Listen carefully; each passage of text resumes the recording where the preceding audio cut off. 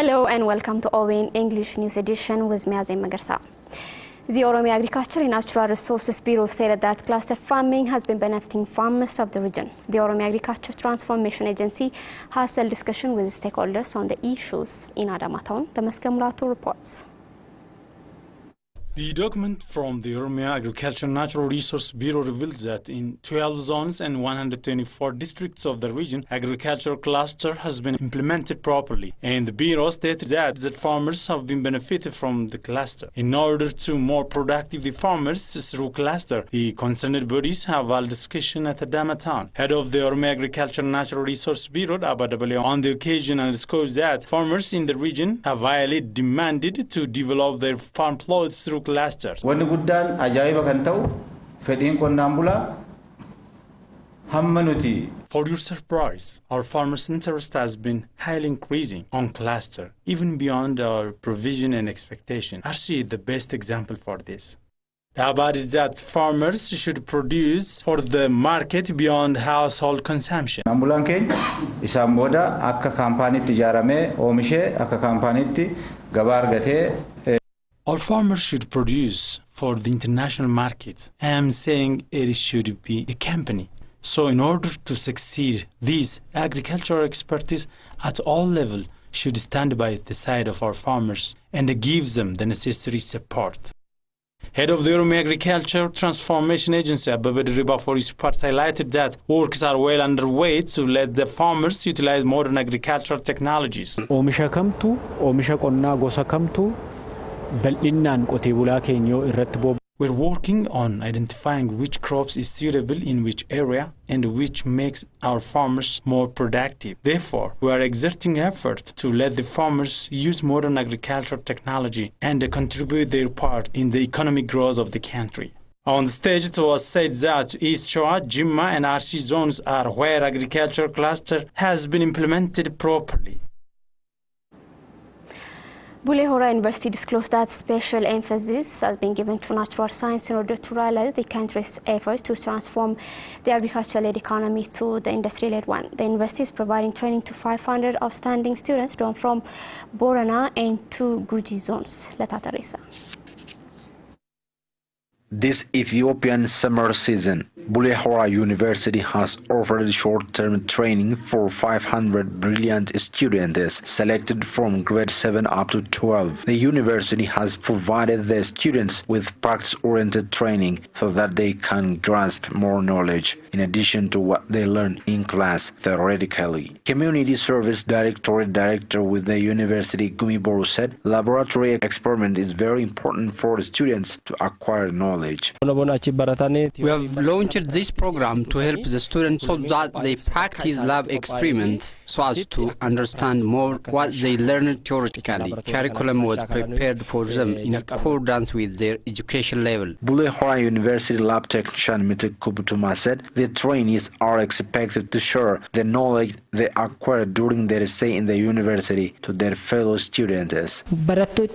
Since these students are highly talented, I hope they will do their best in aware their fellow students as well as their community after they get back to their respective zones. The students who took their training witnessed that the practice-oriented training has helped them to understand more what they learned in theory.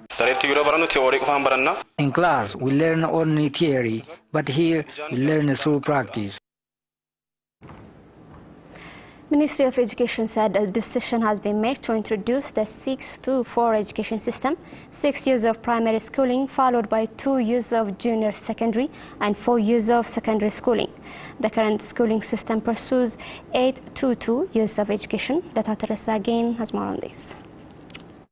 Ethiopia's Ministry of Education announced on Wednesday that the education roadmap, which believed to change the existing education system of the country, will be partially implemented in the next Ethiopian academic year. Briefing journalists, Minister of Education Delegate said the ministry has decided to introduce the 6-4 education system, which is 6 years of primary schooling, tag on 2 years of junior secondary and 4 years of secondary schooling. እስከ 6ቱ የትምህርት እርከን ለአጠቃላይ መሰረታዊ ትምህርትንና የማስላትን Grade 1 to 6 education will enable students to acquire general knowledge.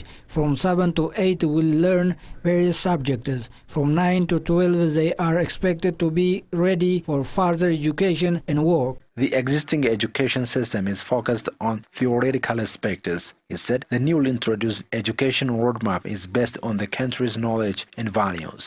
According to the minister, the primary education will be given in mother tongue from grade 1 up to 8. In this spirit, the initial schooling age is fixed at 7 years old, whereas grade 12 completion is to be 18 years old. He reiterated that about 36 newly identified proposals have been incorporated into the roadmap during the preceding consultation meetings, out of which 12 items will be implemented in the next academic year.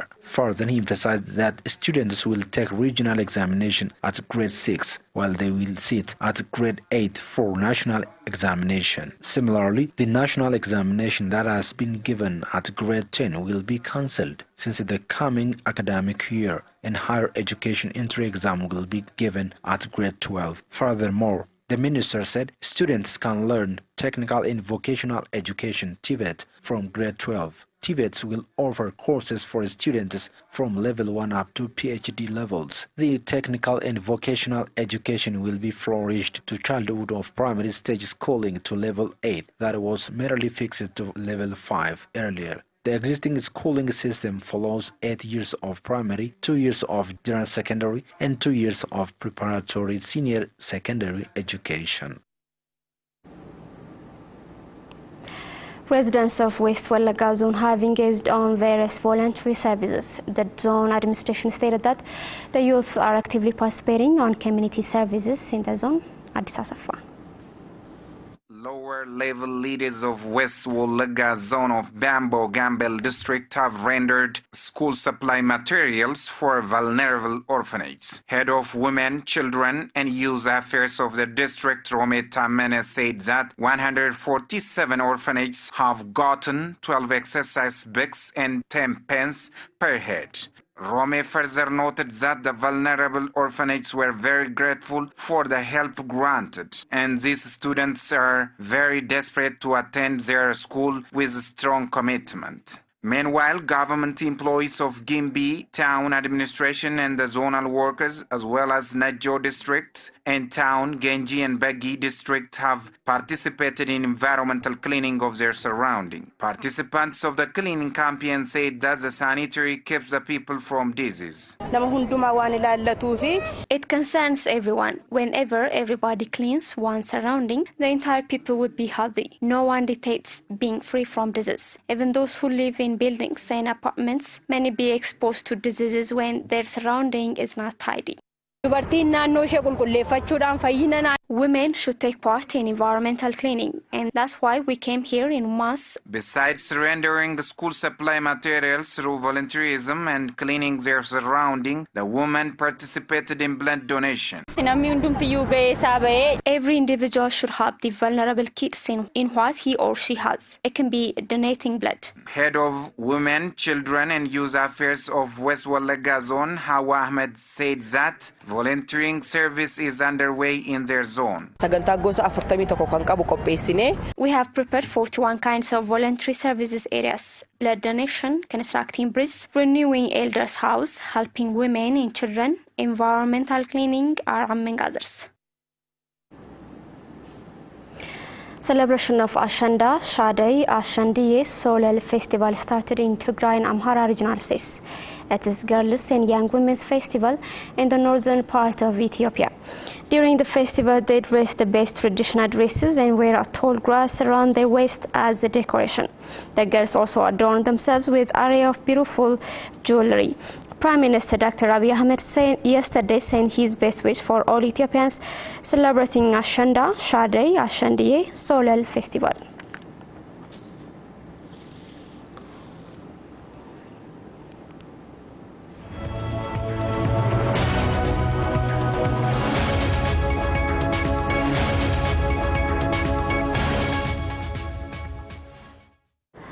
Welcome back. You are watching the English News